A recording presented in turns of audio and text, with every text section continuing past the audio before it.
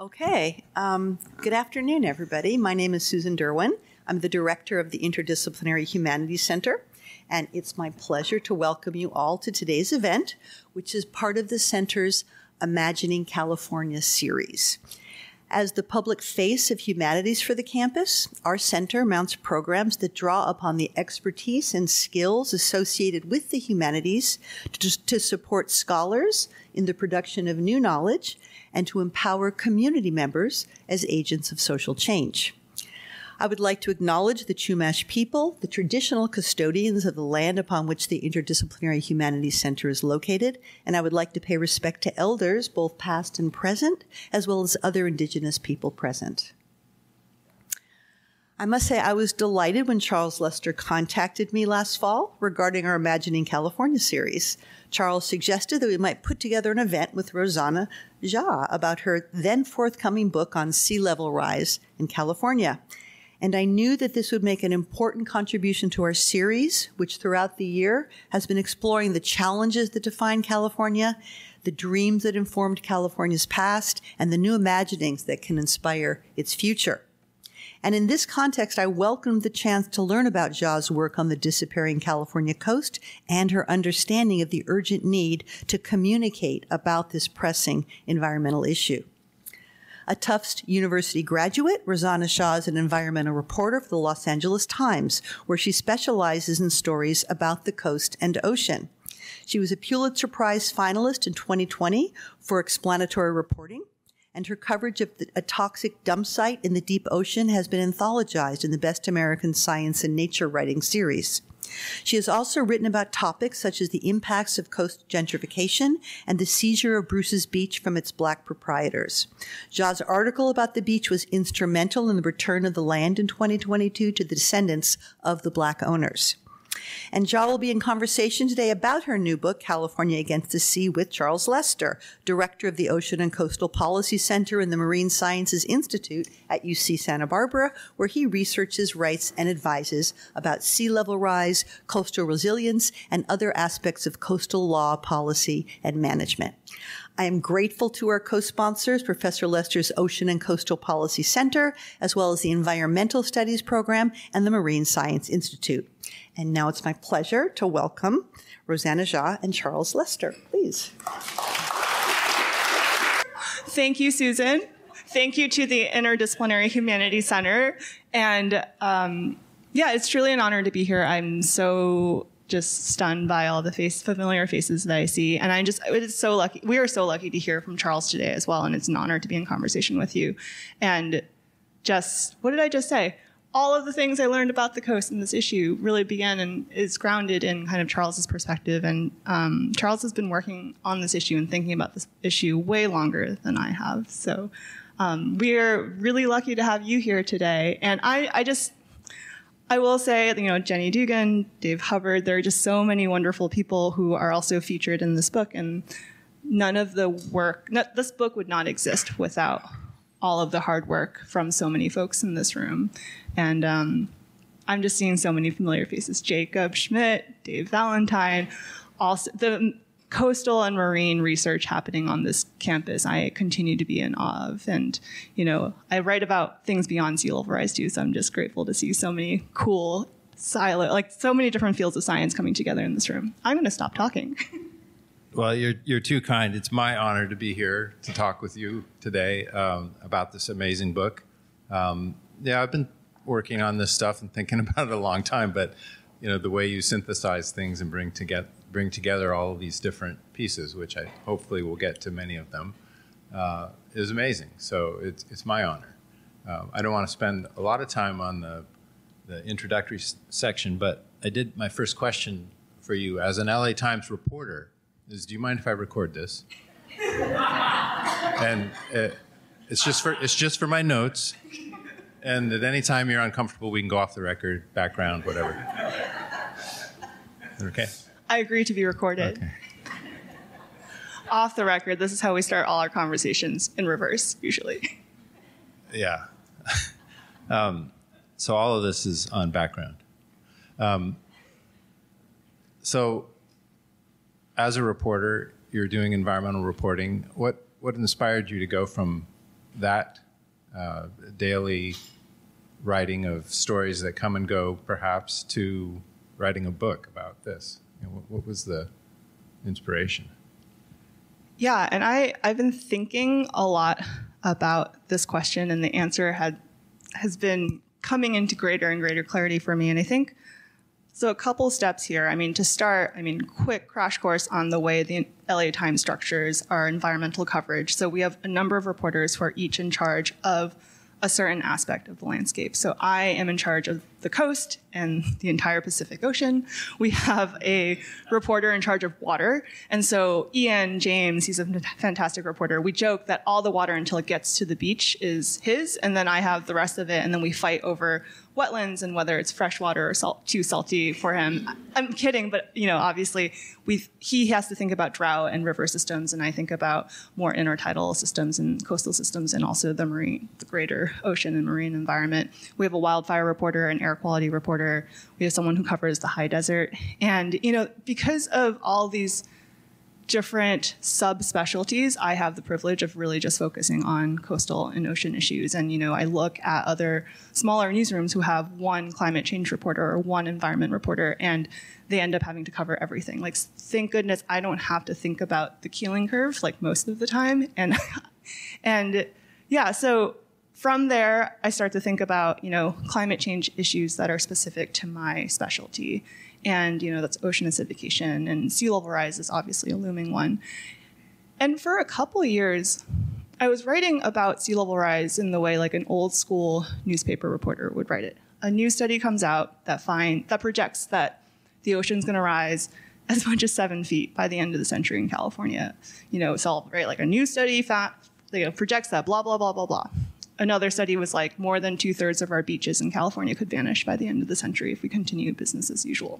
Salt marshes could go extinct completely as an ecosystem along the Pacific coast if we continue business as usual. And so all of these studies and new projections and news reports became these like kind of drumbeat news articles that I wrote. But I noticed that I'd write it and make a splash. The next day, people move on to the next story and the next issue and the next crisis. And so I did have this moment a couple of years ago thinking about how do I keep this topic in conversation, and how do we start to and recognizing too that we can't science our way out of this issue. It is not sea level rise adaptation. Climate change is not just a science issue. It's also not just a political issue. And so I started to think about what it would mean to write a book. I'm still questioning that decision many years later. And I started to talk to publishers and started agents and kind of thinking about what it would mean to turn my reporting into a book.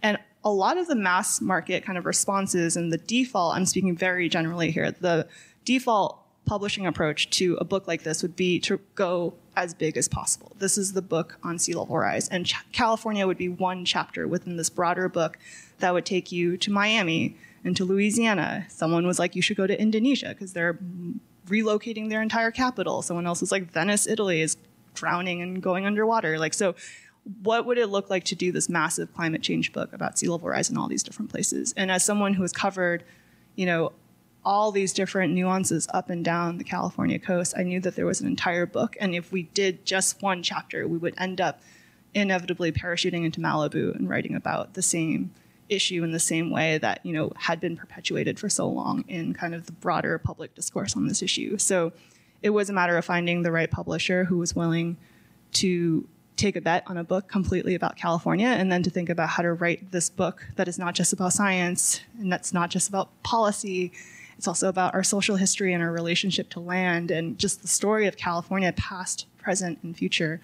And ultimately, it was really cool to have teamed up with this really small, this indie press in Berkeley, Heyday Books, that really believed in this vision. So I'm still kind of sharpening the way I'm thinking about why I wrote this book, but ultimately, now that it's been a couple months since this book came out, I think I ended up writing the book that I wish existed when I first started covering the coast. And, it's this really cool collection of just perspectives and voices that truly feel so California, and yours included. And I've been thinking a lot about how writing this book required not just understanding the science or the policy. I used to tell people environmental reporting is blending science and policy together, but it's also social history and politics and land use history and like all of this stuff. And I'm curious, this is where I asked Charles a question again. So I will try to not ask too many questions during this session because that's what I usually do. But how do you, from your position, like from the Coastal Commission and now as director of the Ocean and Coastal Policy Center, like how do you kind of acknowledge and navigate the fact that all of it is interconnected? I mean, you have to know the science and the policy, and how do you connect the dots? Because I really struggled for a really long time to figure out how to connect the dots and tell the story of California that is about everything in addition to sea level rise. Well, that's a great question. I'll try not to answer too long. I've always been interdisciplinary. So, not always. I became interdisciplinary, and it's always been important to me to bring disciplines together, sectors together, different ways of looking at issues together. I started as a geochemistry major and was a science wonky person, the natural sciences, but quickly realized I needed to also be engaged in the social sciences, ultimately law and policy and political science. And when you work at a place like the Coastal Commission, there's no way around it being interdisciplinary. And I guess I've come to think about that question as one of taking a problem orientation. So if you ask yourself about a problem that you want to address, I bet you're going to discover that you have to know something about a different discipline in order to address the problem. You can't just address it with your specialized training or your own viewpoint on that particular problem, because problems are inherently multidimensional.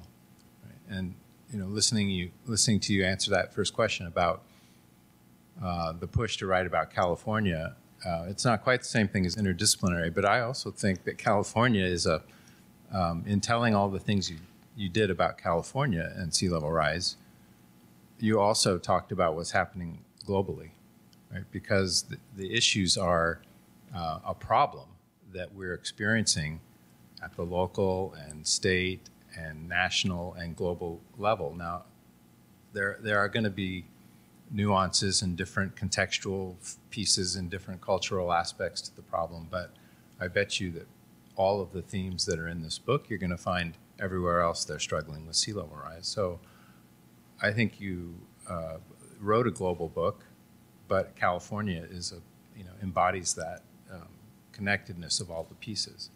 So, how do you bring the pieces together?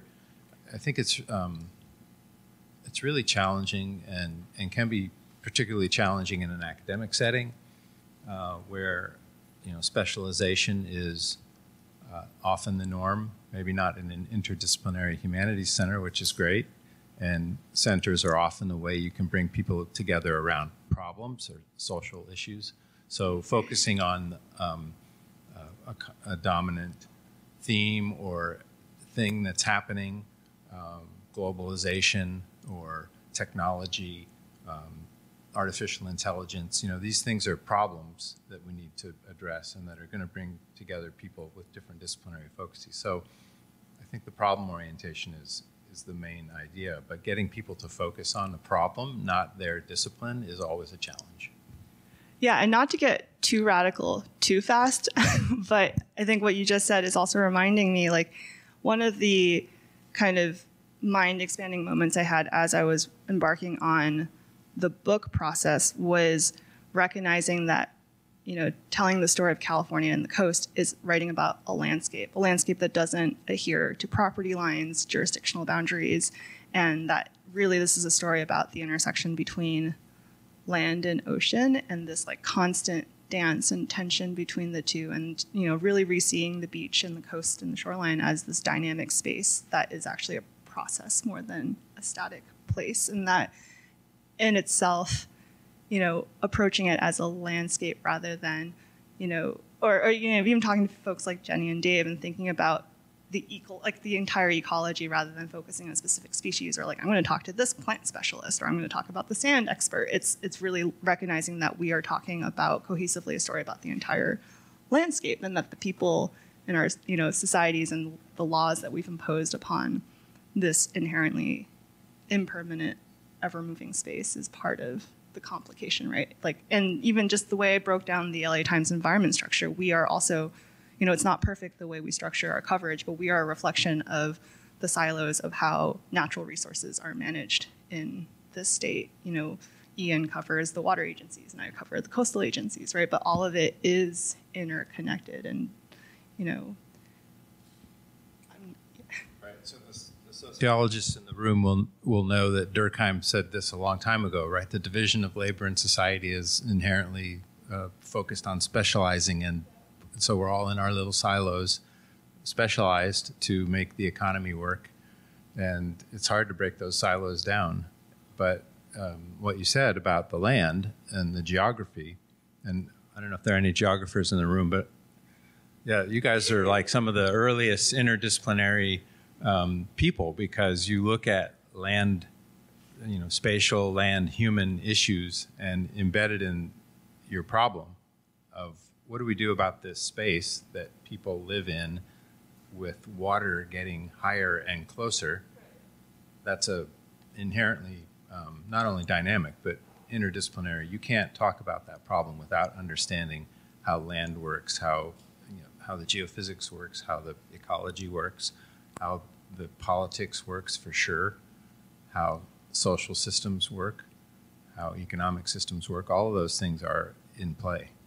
Yeah, and it's like rethinking kind of the journey, because this book truly was a journey, and it started as an intellectual journey, but it ultimately, my book editor was like, you have to think about not only the intellectual journey of the reader, but also the philosophical journey of the reader, and ultimately the emotional journey. And I feel like there were a lot of emotions that I was experiencing as I went deeper in this book. But I remember beginning with like, I'm going to write a book about sea level rise. This is a fun intellectual exercise on what's going to happen to the California coast given all these projections.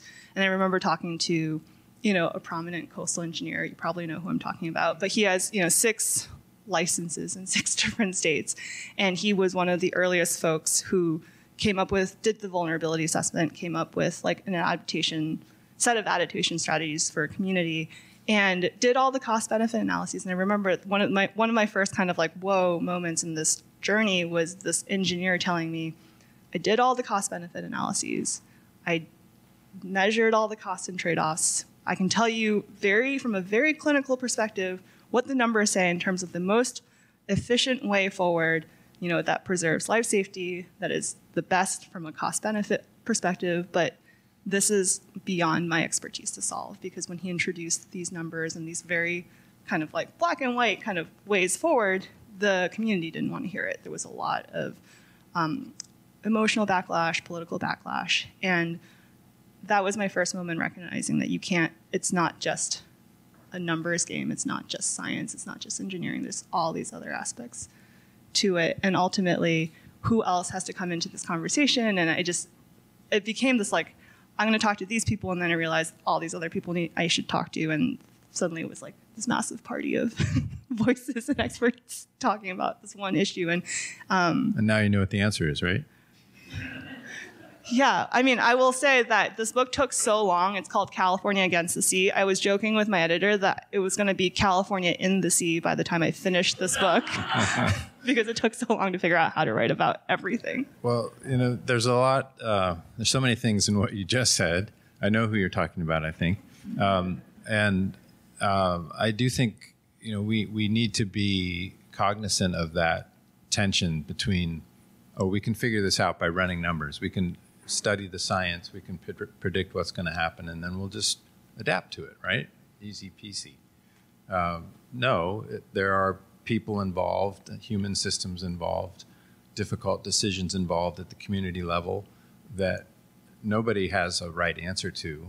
And so the challenge is, how do we work through that morass of interacting views and types of thinking to figure out the answer. And there's this idea that's now the latest in vogue, right, is resilience. Right? Let's all be resilient. I'll be working on a beach resiliency plan for the state going forward in the next couple of years. So what does that mean? And maybe you want to read a little bit about that? Or?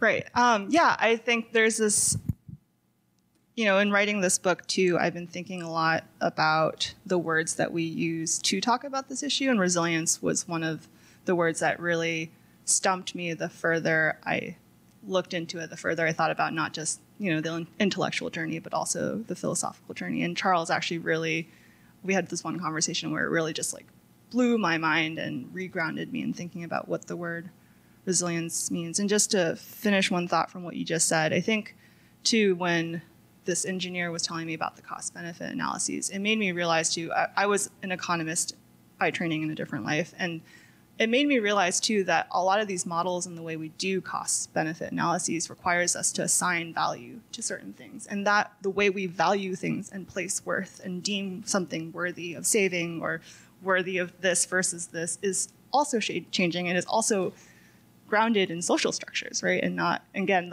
these numbers could change too, depending on how we assign value. So that's another thought that just popped into my mind as you were talking. And this is what happens every time Charles and I talk together about this stuff. So I'm going to read from chapter 7, and it's actually where you meet Charles in the book. And again, this is kind of the oh my God moment as he's kind of helping me expand the way I think about the word resilience. So I'll start a little bit with the introduction of Charles. So Charles Lester. Lester now spends his time urging coastal planners to reimagine the existing systems in which California and the rest of the country are trying to figure out sea level rise. He has consulted for Pacifica and other cities on the front lines of erosion and wrestled with the greater questions of social justice. In 2019, he took on the job of revamping the Ocean and Coastal Policy Center at UC Santa Barbara, where researchers are now looking into building coastal resilience in more equitable ways. He's been mulling over this word, resilience, that comes up so often with climate change. For those still thinking in terms of man versus nature, resilience means having the strength to rebuild in the same place after a catastrophe, to resume life as it was before. The standard way we talk about resilience is this ability to bounce back, Lester said. Resilience is often about making sure we are strong enough to not be changed, but what if we should change? More and more sociologists, economists, even engineers are now questioning who exactly benefits from preserving the world the way it is today. Whose wealth, whose property, whose history gets preserved by maintaining the status quo? We've seen increasing gentrification and disparities in wealth. We've seen the cost of housing in the coastal zone go through the roof, and we've seen an exposed, impoverished political system that in many cases is driven by power and vested interests, as opposed to larger interests of society and the community, he said. So in my mind, we need to figure out how to adapt, but it's so much deeper than that.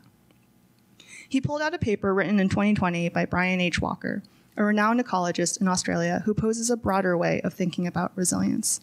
Resilience includes knowing when an unwanted transformation is inevitable, and instead deliberately transforming all or parts of the system such that the new system delivers what is valued and wanted.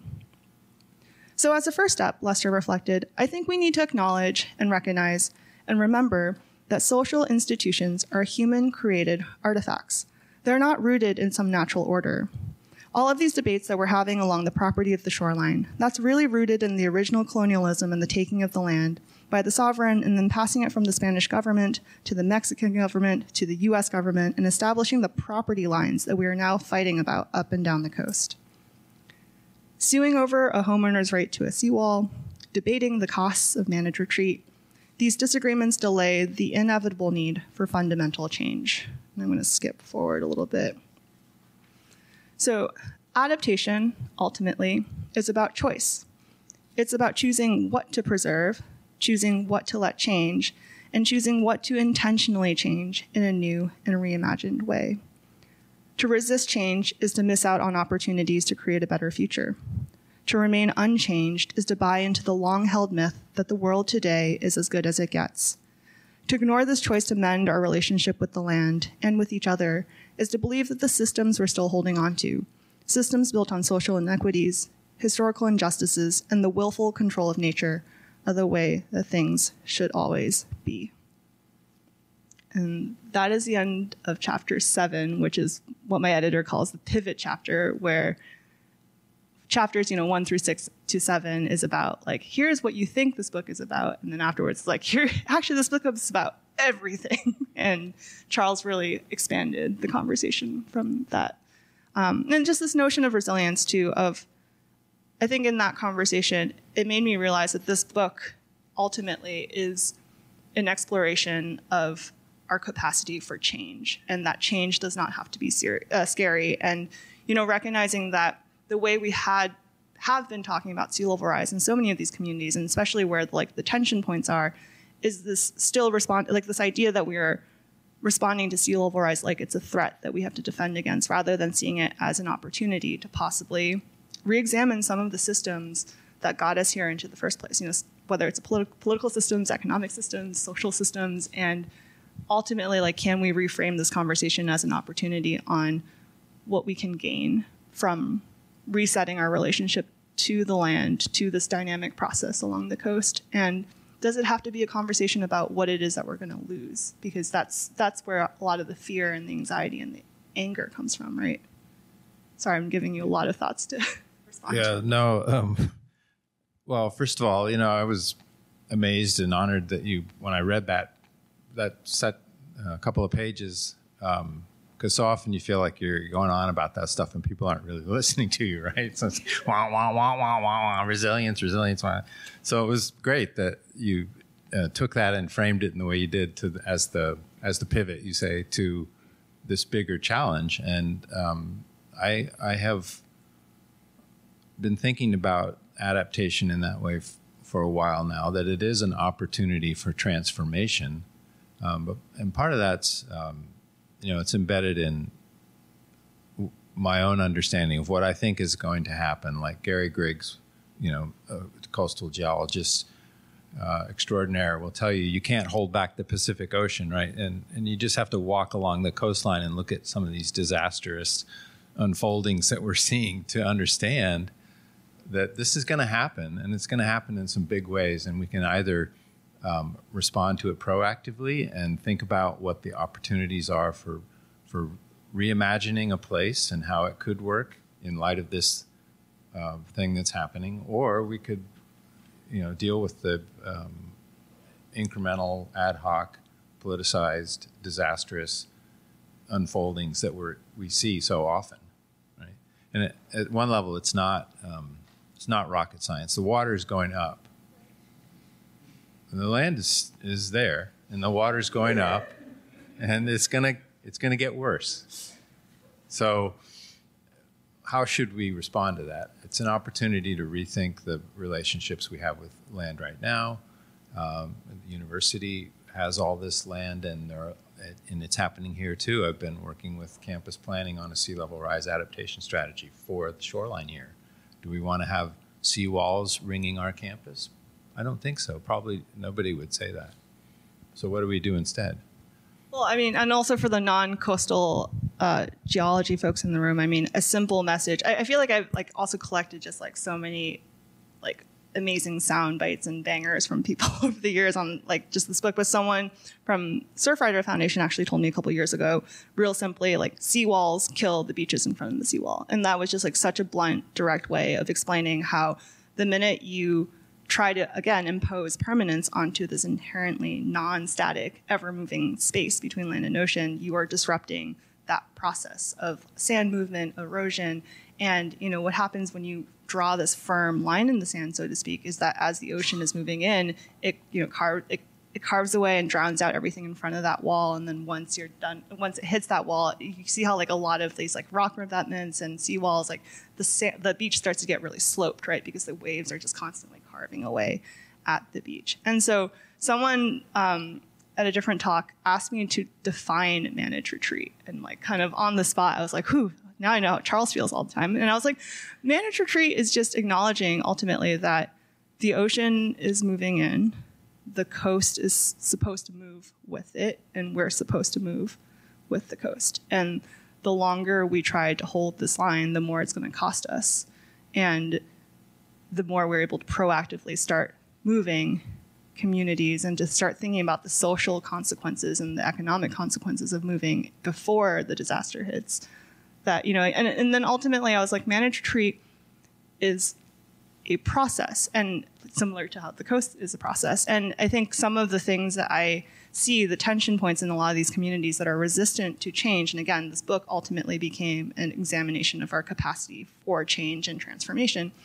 It kind of is rooted still in this notion that managed retreat and sea level rise adaptation and responding to sea level rise is this one big scary action that you have to take, whether it's a vote on whether or not to include managed retreat in a planning document, or something that, and it's all hinged on these big one-time decisions that feel like it's going to cost a lot, but actually managed retreat is a multi-year, multi-decade process towards a vision of what the community is choosing to value, right? And I would say it's always been that way.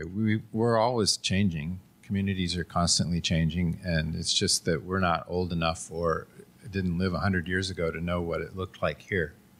Some few people might understand that, but it changed. Right. And it's going to change, but the challenge we have now is in this particular geographic problem, we exploded our population and built all of this stuff right along the shoreline in a relatively stable period of climate. And now that's changed, and that's accelerating, and we have to deal with the consequences. So change is coming more quickly, but to think we aren't going to have to change, I think, is going to lead to a lot of trouble. Right, and I'm thinking now of A.R. Siders from University of Delaware, and huge, renowned, adaptation specialist, and she said once that where we're at right now is basically trying to tell people to eat broccoli 70 years from, so that they won't get a heart attack 70 years from now. But instead, people would rather be eating, fast food and drinking tequila. But, how do you get people to eat their broccoli so that they can prevent the disaster that is, this idea that we know that at some point, 40, 50, 60, 70 years from now, things are going to be different. That this idea of permanence isn't something that anyone is saying that will happen. But at the same time, we all know that none of these changes need to happen tomorrow. And so how do you move from the short term into this process towards the long term? And how do you help more people navigate this middle transition space is kind of where we're stuck right now, right? And ultimately, kind of going back to the passage that I just read, what are we trying to hold on to? It's the status quo. And when we had that conversation, I'm like, oh my God, there are a bunch of people out there who could probably say the status quo ain't what we want. So, and that kind of also helped me expand my reporting to kind of recognize, okay, I've talked to all the people at the table, but who is not at the table that should be at the table, who either don't realize they're at the table or have been historically erased from this conversation. And I'm sure these folks have a lot of thoughts on what's not working in society today and what shouldn't be preserved, in perpetuity in the future with seawalls or whatever, however else we're trying to hold on to this permanence of the status quo that, is ultimately what is grounding some of the most difficult decisions that we're facing right now. And so, It is, and you're raising the environmental justice question, or that's one way to frame it, right? Are our actions doing right by everyone in this environmental problem? And that's an interesting framing too, because notwithstanding what I said a few minutes ago, if you ask that question and look at managed retreat around the country, you'll see some different responses. So in California, we have a lot of affluent property owners who don't want to manage any kind of retreat, right? They're going to stay, and as long as they can. But if you look in other communities, like up in Alaska or down in the Gulf of Mexico, Louisiana, communities or Staten Island have had to move out of necessity, or the government is actively asking them to move and making them move in some cases. And so the justice question becomes, you're requiring us to leave our homes, our place, not necessarily how do we do right by all the other people who want some kind of managed retreat to happen, like in California. We also have communities in California that aren't rich and famous, and we need to pay more attention to how to take care of the most vulnerable first, I think. Yeah, and I have a lot of thoughts now circulating in my mind, but I think, for so long this issue did feel like a coastal elite problem, and I think in the last few years it's really expanded, and I've been really encouraged by that. But maybe to give an example too, the community that popped into my mind was Marin City. How many of you have heard of Marin City as a community in the Bay Area? Yeah, it's like literally the definition of like overlooked. Like if you Google map Marin City, Sausalito shows up. They share the same zip code as Sausalito. They share a school district. That school district just got a desegregation order for the first time 2 years ago. And it's a historically Black community where a lot of folks from the Jim Crow South at the height of World War II kind of came to this area in the Marin County to help with the shipbuilding. There was a lot of Liberty ships that were in desperate need post Pearl Harbor. And, a lot of this public housing was slapped together to accommodate this sudden influx of workers. But then after the war, all the white workers were able to leave, but the Black workers were not able to buy property or settle elsewhere. So they kind of stayed in this area that was kind of slapped together at the height of the war with pretty questionable infrastructure and pipes and stuff like that. But this community has continued to remain intact. I talked to folks, there's a local church leader who was really representative of the second and third generation of this community. And I go into this community, you look at the geography too and the geology, Marin City is kind of situated at the bottom of a bowl-shaped topography. So whenever it rains, it really starts to flood. They have this one trapped wetland on the other side of the freeway that floods every time, that gets backed up every time it rains and every time there's a high tide.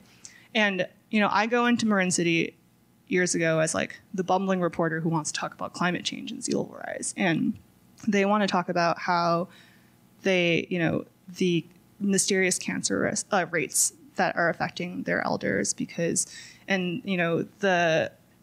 questioning kind of whether or not their asthma seems to be a rite of passage for every kid by the time they're in fourth grade, and they think it's related somehow to the freeway that cuts across their community. They're telling me that they would love to have a park, or some form of green space, because if the kids after school had somewhere else to go, their lives could be completely different based on their after school activities and their ability to reconnect with nature. And they didn't want it, sea level rise and flooding wasn't their top priority. And I'm these are climate change issues. Bringing green space into a community is, good. It's also a climate change issue. Improving air quality and to improve asthma rates is a climate change issue. And these conversations are, intersecting all these other conversations on resilience and uplifting communities and that are happening in other parts of the state. And, where am I going with this? I mean, it's just, ultimately, I think that these folks weren't necessarily in the conversation a couple of years ago, and now they are. But also, no one wants to move. I think the other thing about Marin City that really made me wonder is what does it mean to relocate a community? Do you have to relocate? Is Marin City, and Marin City is not even a city, it's unincorporated Marin County, and and the other thing that was just stunning to me is they had all these questions about pollution and all that, but there was no data to prove that they were being exposed to contaminants. But just because there's no data to prove it doesn't mean there isn't a problem. But that is essentially the definition of being overlooked, right? So there is this increasing movement to help build capacity for Marin City. But again, what does it mean to retain a community? What does it mean to relocate a community? And for Marin City, right now, it's sea level rise has become an opportunity to expedite the cleanup of contaminated soil, to clean up kind of a lot of this legacy pollution that they've been asking for years. And now sea level rise is kind of accelerating that need to either clean up the land or, the community will probably have to move. And do you have to move the entire community? Does the church structure and the coffee shop that everyone gathers at, do you have to move that too in order to have that community not be displaced? Because I think a lot of folks, when I talk to them, are worried about being displaced and having nowhere else to go. And again, they're kind of living the multi-generational legacy of being redlined and this fear of not being able to afford anywhere else if they want to stay together or to stay in California. Those are some really hard social questions that came up as I was starting to expand who we bring into this conversation. Talk about this without bringing up everything, right? So you're right. Nobody wants to move, but depending on what else we care about, we might have to move in places. And I don't think that means we're going to move everywhere. The city of San Francisco is building a huge seawall around its airport. It's going to protect it for another 50 years maybe. Although I think we might be doing vertical takeoffs well before that. We're also looking at like elevating the ferry building. Take care of the airport and the wetland out here. Anyway, that's my own personal opinion, not the university's. So it's a challenge. Nobody wants to move, but when you put it up against these other issues like the environmental hazards that might be there, or the affordable housing that might be in the former estuary of the city of Santa Barbara, and how do you deal with that?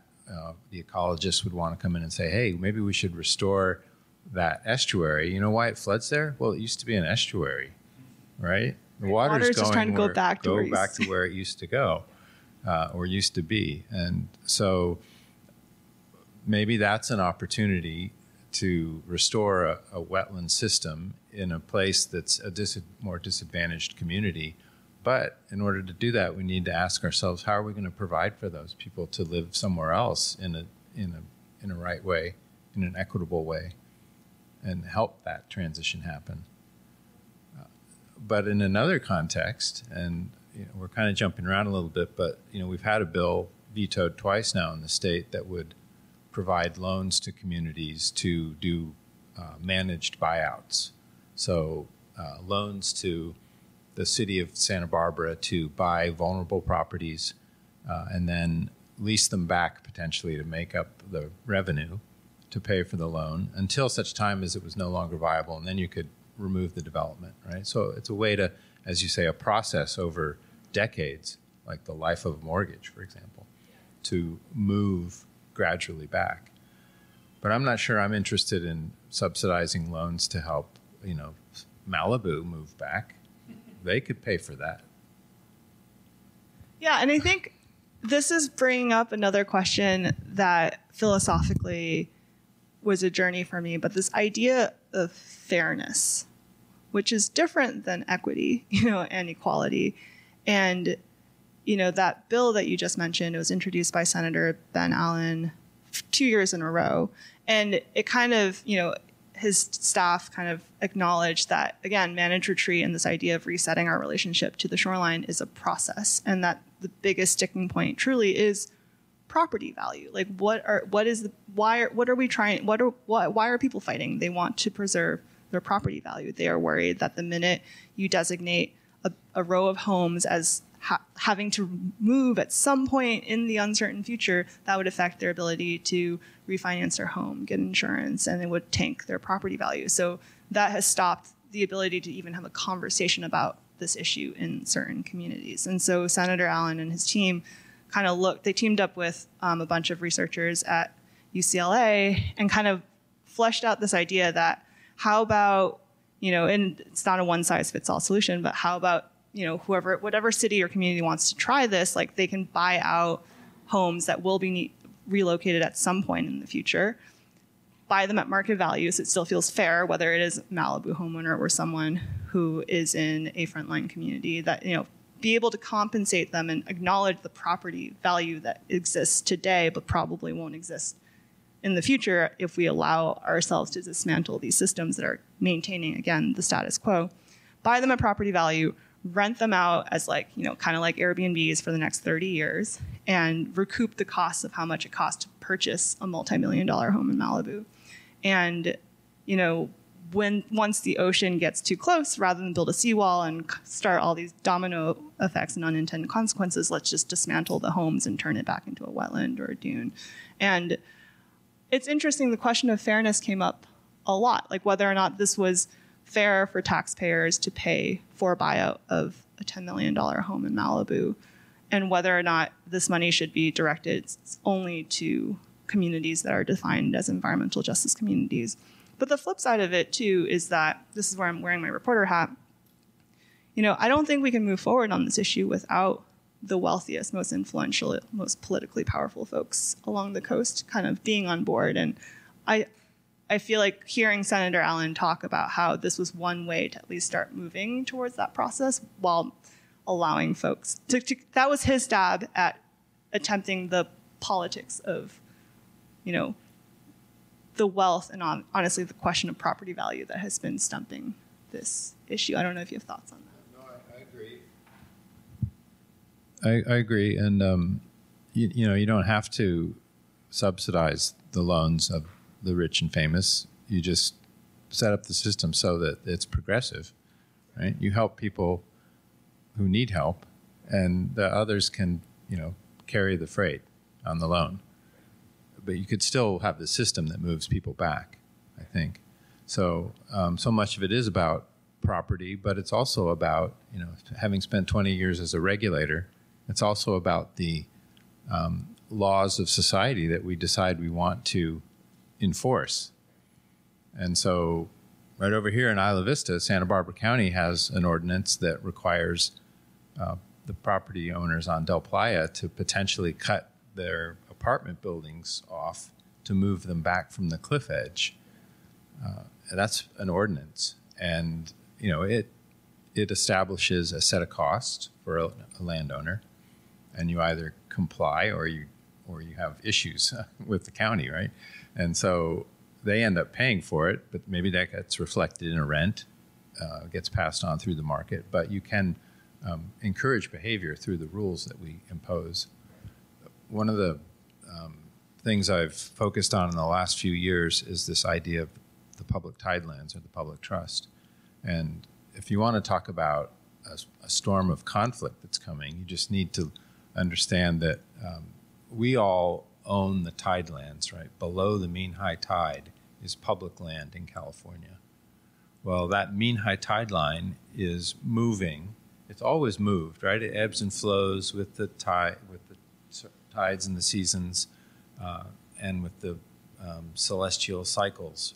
But now it just so happens it's moving, one direction. It's moving in, and we can't stop that. So what I've been looking at is, well, what do we do when that line inevitably intersects with private property?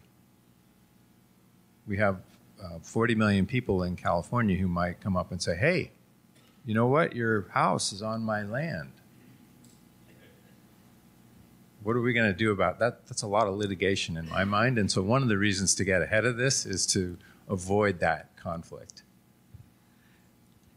Yeah, and again, it's all connected. So I don't need to buy that land. I'm just going to say, get off of my land. Well, and that's like, this, it's all semantics, right? Like managed retreat versus unmanaged retreat. Some of it is also, I feel like there's like a lot of interesting examples that are now coming to light in other parts of the country too, where like these two houses are way far out, like, way exposed to the ocean, and the main public road that the county agency has to maintain gets flooded 10 times a month now. And at one point they're going to be like, we're going to stop protecting this road and you're on your own with your house. And like, that's kind of also a future that I kind of see if we continue to not manage this process, right? And what you just said with the ordinance, and that's ultimately a practice of vision, right? And a practice of acknowledging what the community values, and even what you just said about the public versus private kind of property line that is moving, that so many folks are still trying to hold the line on, that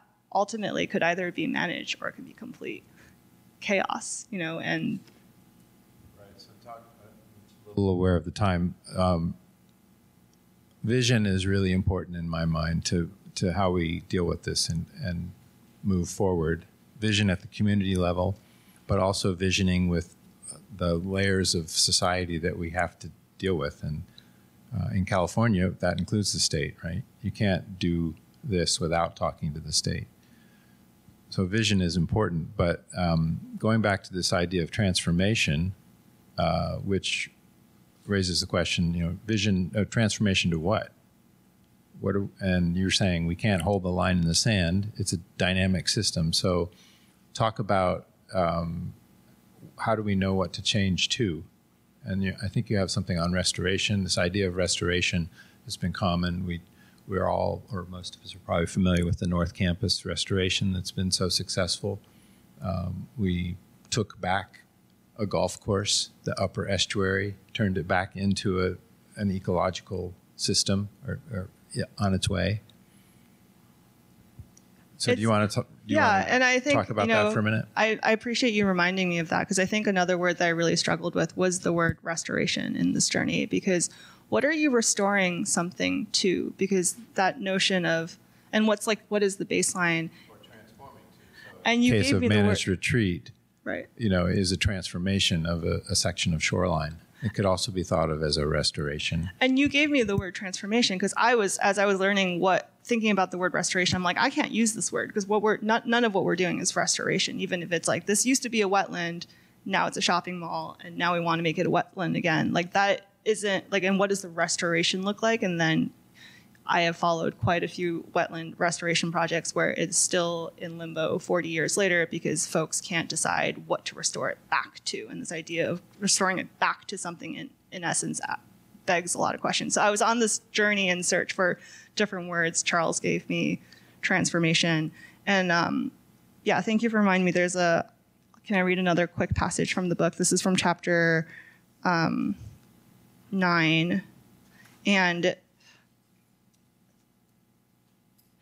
And so kind of in this chapter, I go to the salt ponds in the South Bay of San Francisco Bay, and kind of this notion of restoring wetlands, and how this question again of what you restore it back to, and the permitting process, and kind of this exercise of visioning and transforming a landscape. So I'm talking to Sam Schuckett, who was the head of the Coastal Conservancy, the State Coastal Conservancy, for a very long time.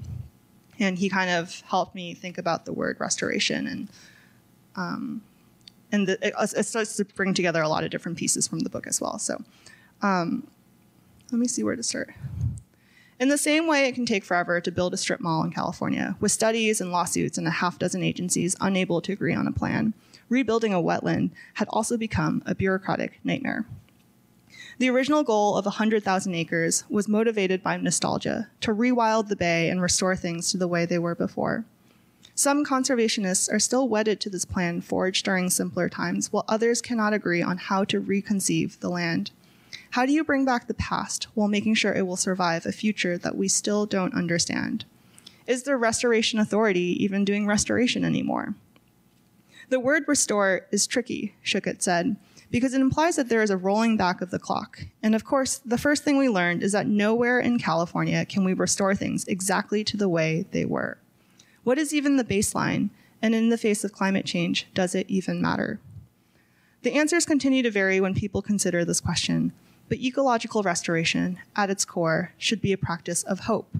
Hope that it is still possible to live in a way that sustains both the human and more than human world. The Chumash speak of reciprocity. Christina Hill envisions adaptation in place.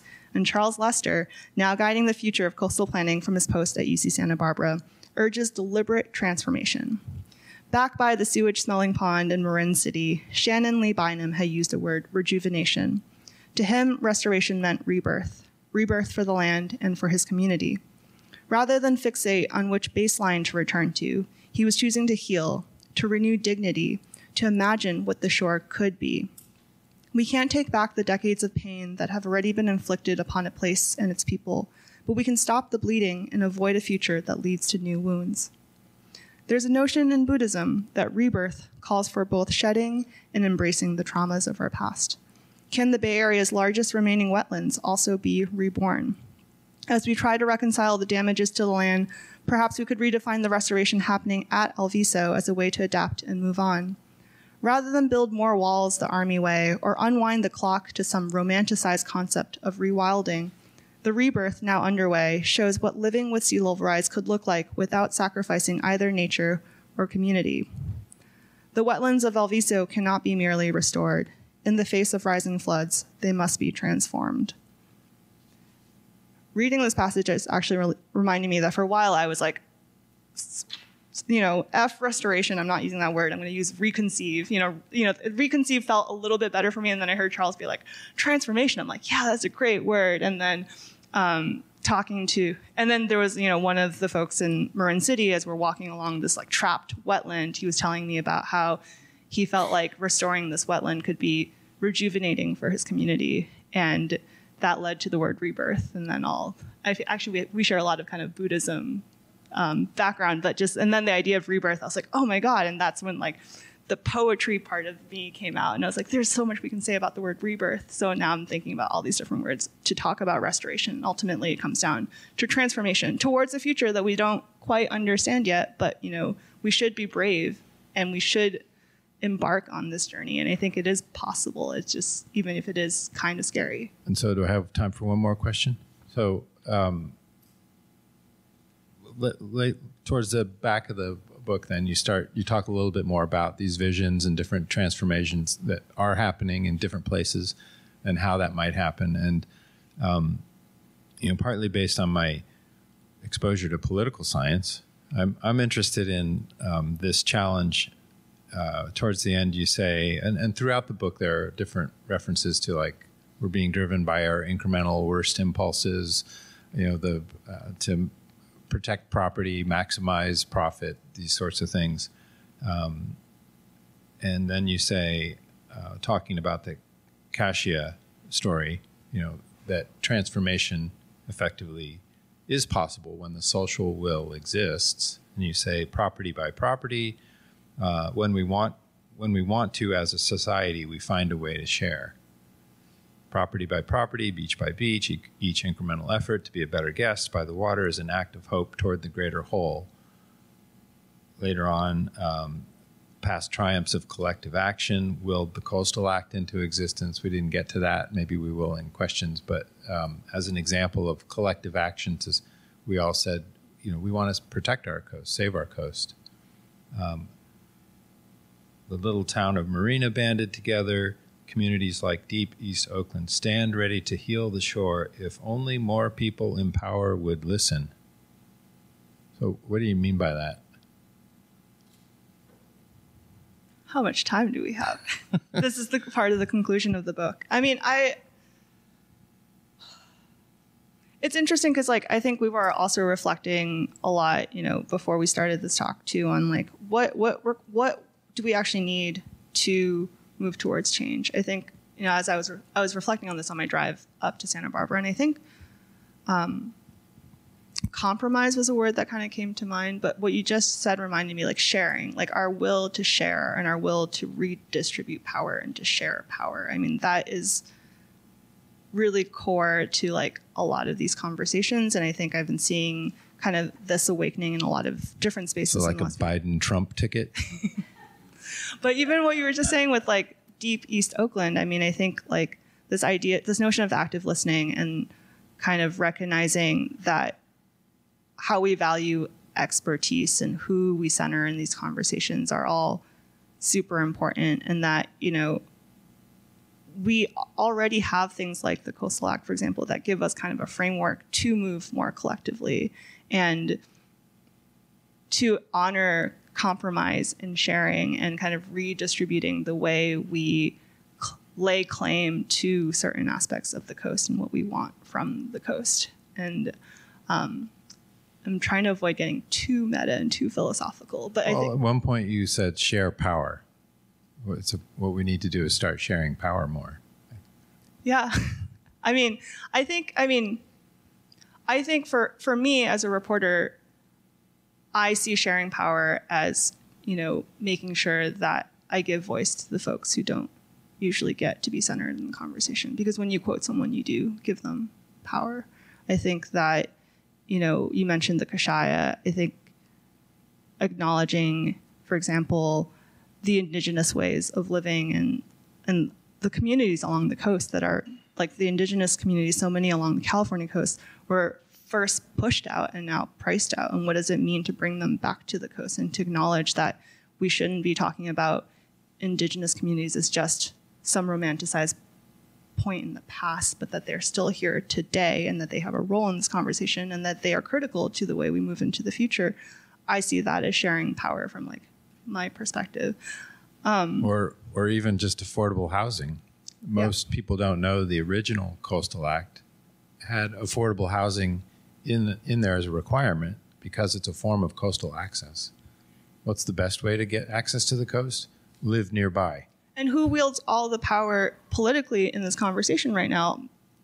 It's a lot of it is affected by the people who wield the most influence along some of the most expensive, parts of California. Like wealthy coastal homeowners still have an outsized influence on a lot of the politics in this. And what does it mean to share power? I think some of also what we were talking about, creating actually sitting down as a community to think about what we value, what we want going into the future. That visioning process is also a practice of redistributing power in some ways. And we just said about affordable housing too. There's just so many things in our system that are built on inequities that merit some reexamination. And again, responding to sea level rise could be an opportunity to look back and reexamine these systems that, again, brought us here into the first place.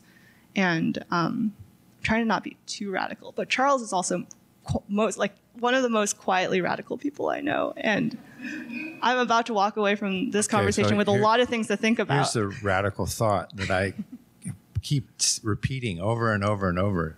I don't think it's that radical. We need to sit down and talk to each other and figure out what our shared interests are and then hash it out. It's not easy, but yeah, it does require sharing power. That's the radical part. We need to distribute power more and have these community conversations in a way that results in a collective path forward.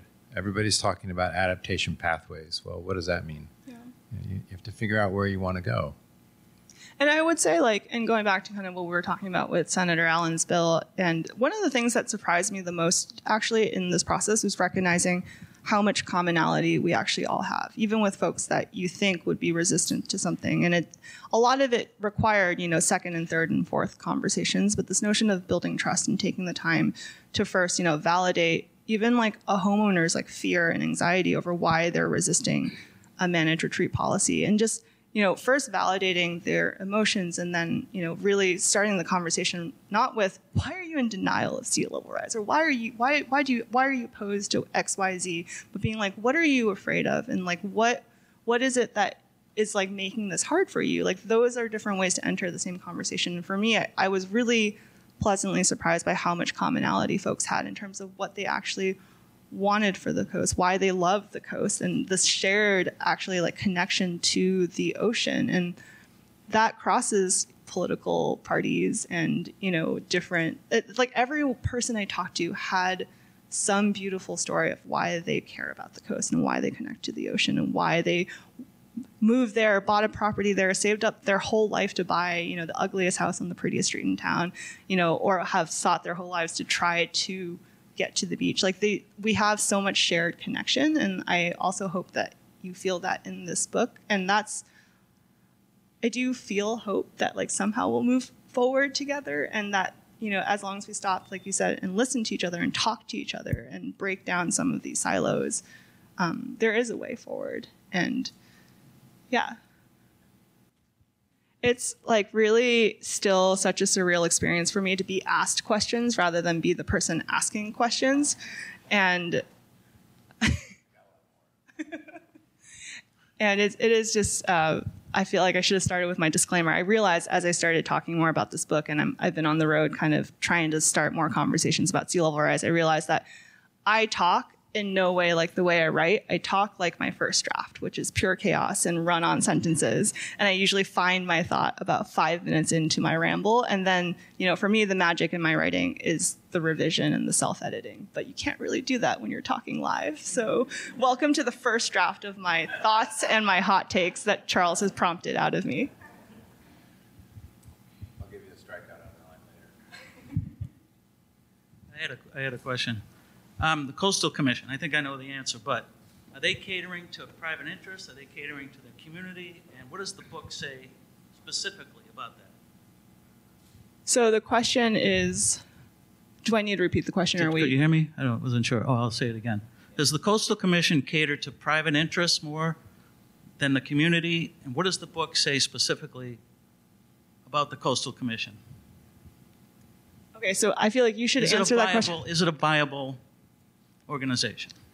So there's a whole chapter on the Coastal Commission and the Coastal Act. And fun fact, the chapter almost got cut from my book editors. Like, we don't need a whole chapter on a law. This is too boring. And people just want to, and I was like, no, this is the most important chapter ever. And this is like it's really important to know, like, it's such a unique law, the way we manage our coast and protect our coast. And the Coastal Commission, in my mind, has always walked this really tense and ever dynamic line between this question of fairness and juggling private and public interest along the coast. And so my editor cut it. I put it back in. She cut it again. And she was like, okay, if you want this whole chapter on the Coastal Act rather than have it be like embedded in a different chapter, you just got to make it interesting. So I was like, challenge accepted. And since this book came out, the number of folks who have told me it's their favorite chapter or their like most interest. I've sent so many screenshots to my book editor being like, they love the Prop 20 chapter, they love the Coastal Act chapter. But to your question, I mean, I think so. There's a whole chapter on the history of the Coastal Act, why it was created in the first place, how the commission actually works, and then I would say throughout the book, it really starts to examine the Coastal Act as a living document and a living philosophy that's constantly changing, because the Coastal Act was passed and written in the 1970s before sea level rise was really an issue that was front of mind. So I do think the way we interpret the law, the way the Coastal Commission, who is the guardians of this law, are interpreting and enforcing the spirit of the act has continued to evolve, and I think the book kind of attends to that. I would say one example that popped into mind the minute you asked your question about protecting private homeowners versus the public interest. I mean, philosophically, the Coastal Act's main premise is that the coast belongs to everyone. There's no such thing as a private beach, and that the coast itself is a broader public good that should be preserved. But then you can get into the weeds of like who defines the public, who is everyone, and who is all. And there's a case preserved for present and future generations. Right. And so I think seawalls is a flashpoint, and whether or not a seawall to protect a private property and a private property line as the public trust line is moving inland from sea level rise, that's a question that the Coastal Commission has had to wrestle with. And they have continued to adopt resolutions and respond to, this growing issue that used to be handled on a case-by-case basis, and they're now doing it more. There's more of a effort and resolutions passed on how to be more specific about that kind of implementation.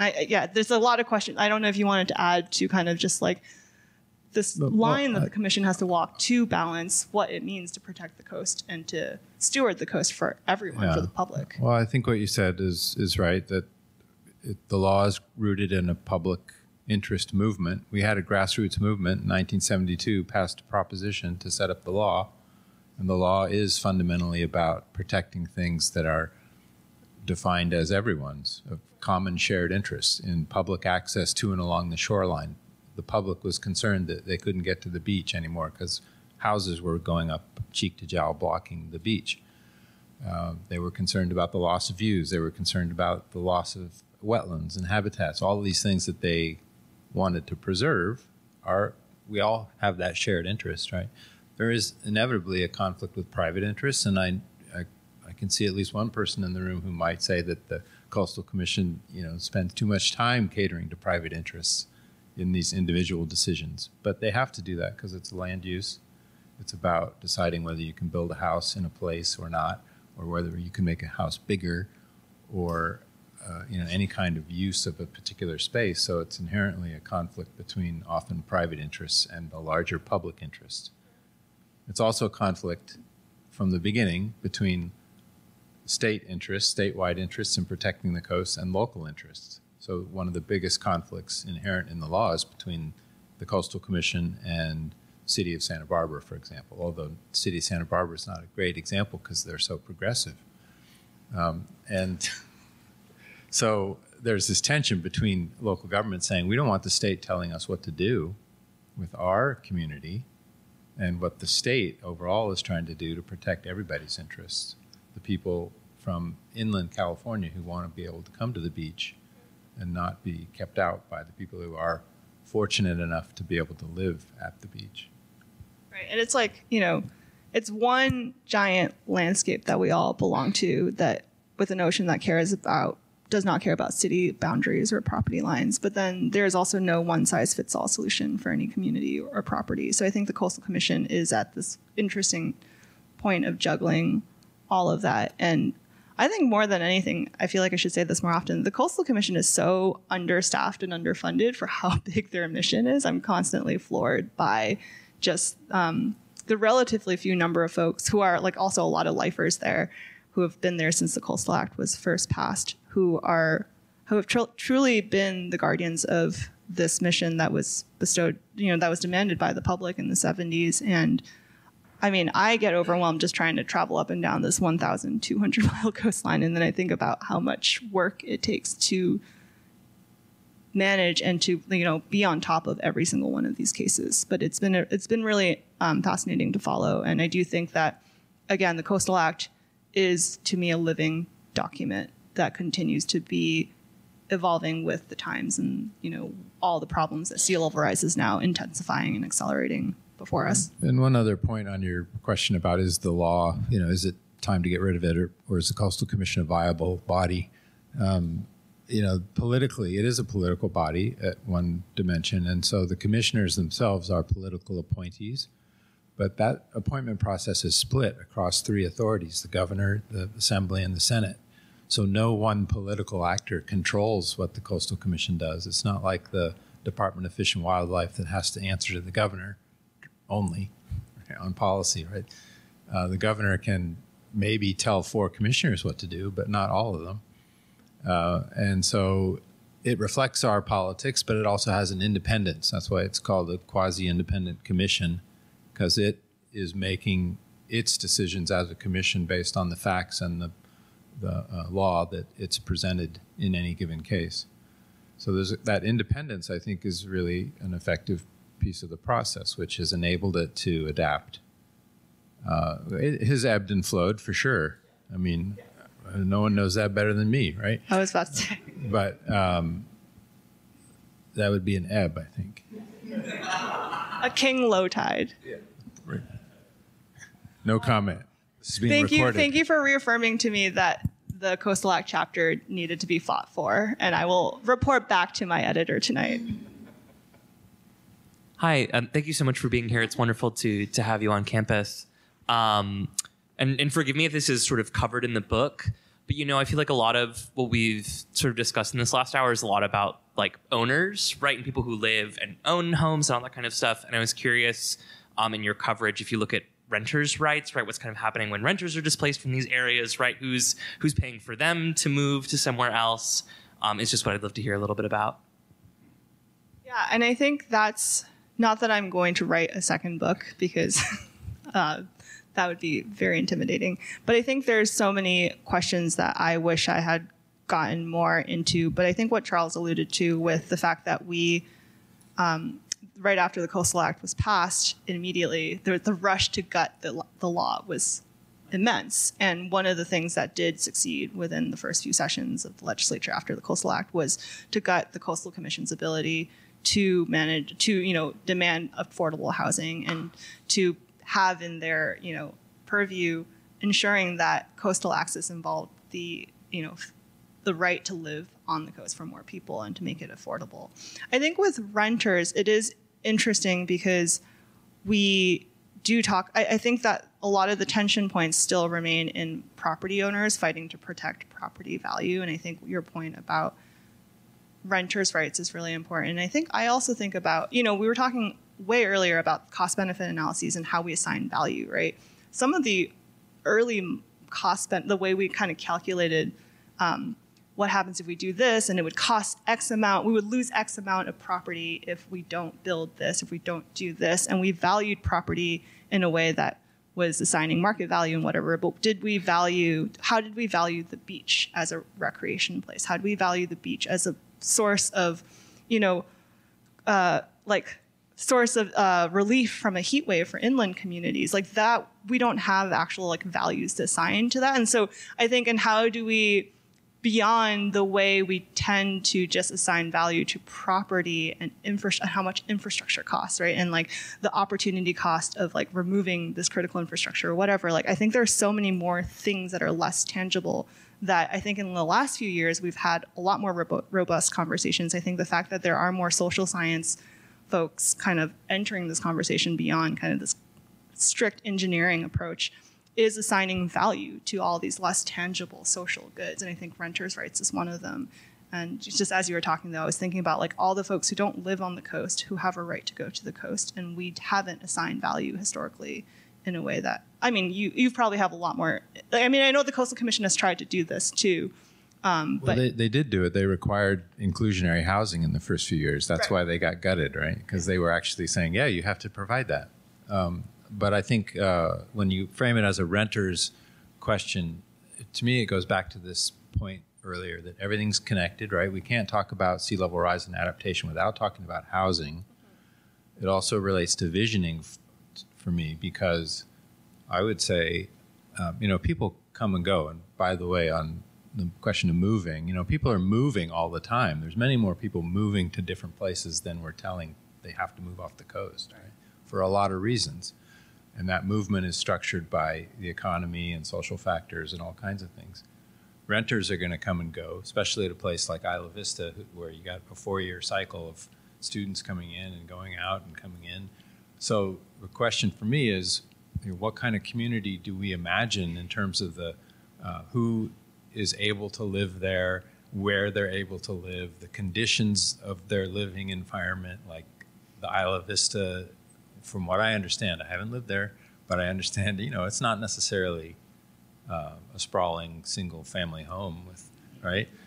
It's, there are a lot of issues about housing. And so to me, it's about visioning what kind of community we want. And we have a market-based system whereby if there's one real gap in what the Coastal Act has not been able to do, it's been the coast is gentrified, right?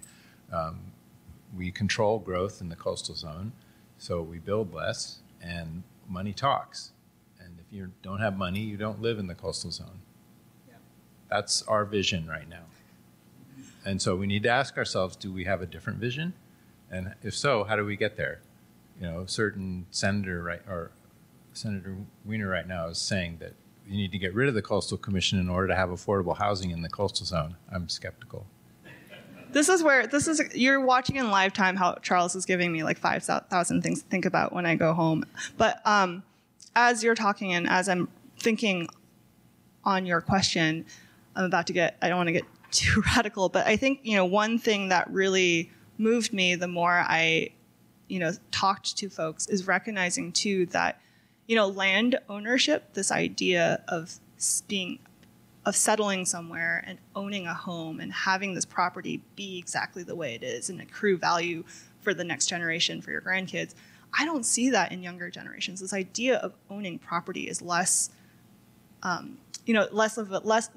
idea of the American dream or the California dream. Like, I don't see that as much in younger folks. And I'm overgeneralizing here, but part of like, what does it mean to transform? What does it mean to adapt? What does it mean to reset our relationship to land? Might also require us to rethink our relationship to property ownership. And then my mind is now jumping to kind of, thinking about who we recenter and whose voices we give power to. Like I was moved by a number of conversations with Indigenous community members throughout this book, and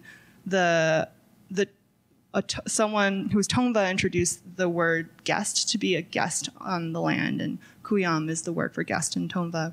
And it's just like that small shift in and it's just the number of younger folks who really don't think about home as being tied to a place, of being rooted. It's your community, and you are able to move. Like the people that cycle in and out of Isla Vista, like your attachment to a settled place and a place that we claim permanence to is different, I think, when I speak to different generations. And this idea of being a guest of the land that we reside on, if you're a guest in someone's home, you don't immediately go in and rearrange the furniture or or eat all the food out of the fridge immediately. And just this notion of dismantling our relationship to property ownership and our expectation of property ownership and being a guest of the land, all of that kind of also ties to renters, right? And the way we have detached our emotional attachment to place in a way that I think could be transformative as well. This is a half-baked thought. Wait for the actual article that comes out once I edit myself. I've been fortunate to get involved in some work in Guam doing sustainability planning, and the Chamorro culture is the original indigenous culture there, and they have this notion of you're borrowing the land you're on or have, is you're borrowing it from the future. I love that.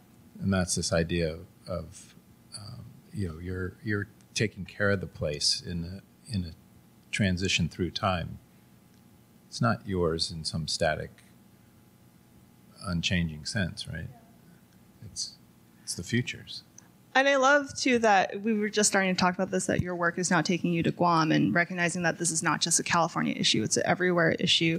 And I want to ask you another question now. It's like, where do we go from here? Like, what are your next steps in California or globally on sea level rise adaptation? I feel like this book is a summary of like the last 6 years on this issue. It's hoping to open a conversation on where we go from here, but ultimately trying to write an ending to this book was hard, because how do you end a book about an issue where the ending is still yet to be written depending on the decisions that we make today? So, and a lot of those decisions are going to be guided by folks like you. So like what are your next questions or your next steps? And with the, Ocean and Coastal Policy Center and the beach resilience, whatever you're willing to share on the record at this point. I'm recording now, so.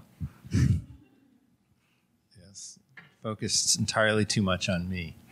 And I take issue with your idea that there's some point which we actually figure this out, right? So it's a process. It's a process, and it's always going to be that way, and it's always going to be a cycle of regeneration and transformation. So, we work on the problems in front of us while we're here, and hopefully we do that with an eye towards the people who are going to be here next. Is kind of the way I think about it. And so I'd like to have a future where there are sandy beaches functioning relatively naturally, whatever that means, for my kids' kids. So what am I working on next? I'm at the center. We're actually going to be starting a major project for the state, doing a California Beach Resiliency Plan, and getting underway later this year. Some of the people in the room are going to be helping. So it's a UCSB, USGS, CSU Channel Islands, Point Blue is an NGO that does ecological work in coastal systems, multidisciplinary. We'll have an EJ component, environmental justice component, a tribal cultural component, but understanding for all of you wetlands people out there, the functions and values of beaches, including the social functions and values, and how do we try to keep them resilient? So we're going to be coming back to you to figure out what that means. I have so many questions, but I'm going to allow other people to ask questions, because this is when I go into question mode. Okay, I'm going. I really enjoyed this talk. Thank you so much. And I'm fascinated listening to your observations of the coast. And, I've heard you say sensible legislation can't pass, agencies can be too bureaucratic. Where do the opportunities lie for the average citizen? Where can we affect change? I love that question. I feel like there was one, could you ask your question and then another question, and then maybe we'll try to, I'd love to hear everyone's questions. But where do the opportunities lie? Would you like to ask your question? Just.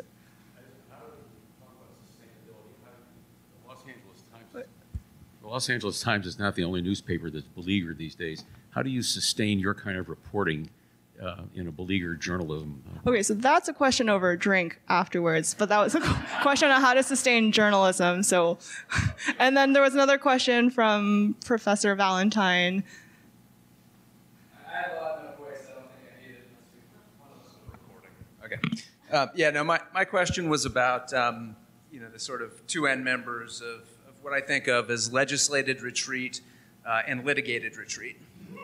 And where are the opportunities, particularly on the legislated retreat side? What does that look like? What is legislation that actually addresses this issue directly? You talked about one example, and I'm curious about what a bigger picture would look like for that.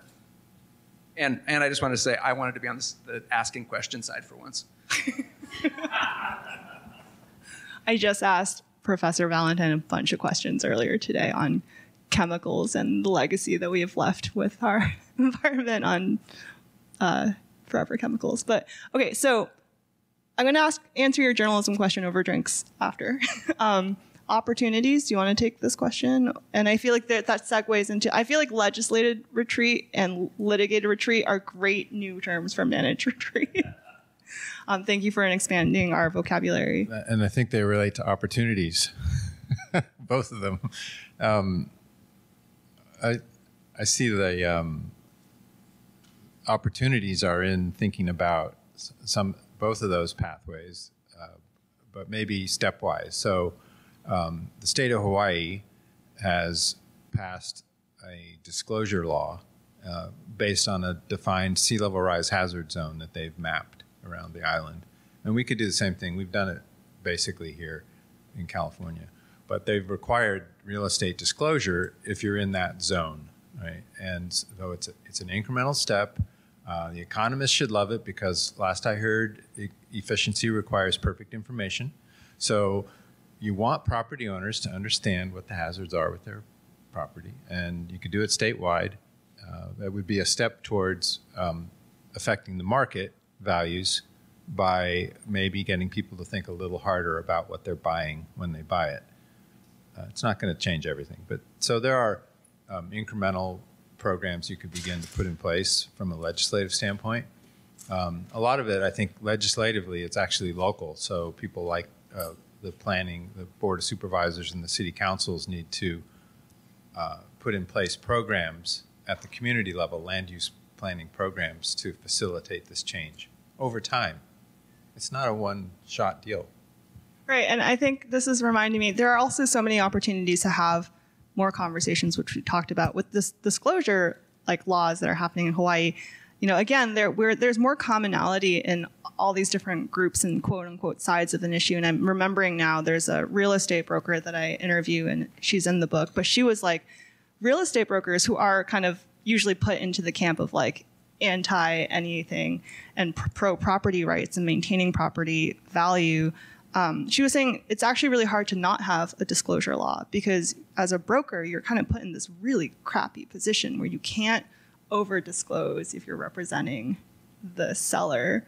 And, you know, it's you basically screw one side or the other. And so having a disclosure, clean rules, like real estate is actually just a system of clean transactions and perfect information, right? So there's a lot of, again, commonality in some of these conversations that I'm having with folks on quote unquote different sides of the issue. Another legislative, like couple thoughts on the legislative retreat or legislation ideas and opportunities. Senator Laird just passed the bill. I mean, we have a lot of questions too on like how that's going to be implemented, but a new law just got introduced that all coastal communities in the coastal zone have to come up with a sea level rise plan by 2034. And I mean, the question there is, how are we going to enforce it? And, but with the Coastal Act, which required that all local governments have an LCP by 1981. Which is a local coastal plan. And we still have 25% of the coast doesn't have one. But that's an example, I mean, I guess I'm optimistic here, but that's an example of like, I think there are so many communities that are still not even starting the conversation about, okay, let's acknowledge that the sea is rising. What do we do about it? Here are some options. Let's do a vulnerability assessment. I think the fact that we have a law now that is requiring, you know, all communities in the coastal zone to start this conversation, I think is a small step forward. But there are opportunities for that at every community in California. Right. And also on campus, I should have mentioned that we've been working on the sea level rise strategy for the campus, which is also an opportunity to get involved in how you think this thing ought to unfold.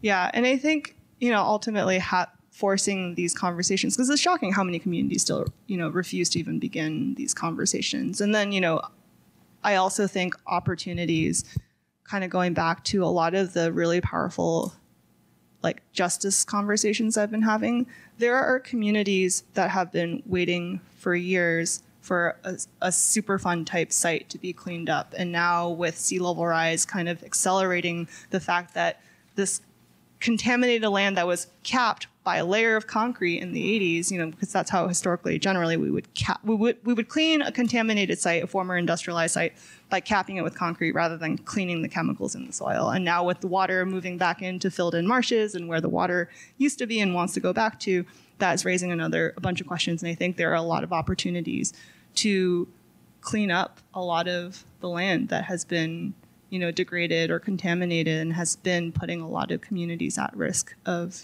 health exposures. And I think sea level rise, that intersection of like what we can do to respond to sea level rise could also, those are opportunities to bring more folks to the conversation and also to do a lot of healing along the land. I had another thought on legislation, but I'm blanking right now, so. Thank you for your questions.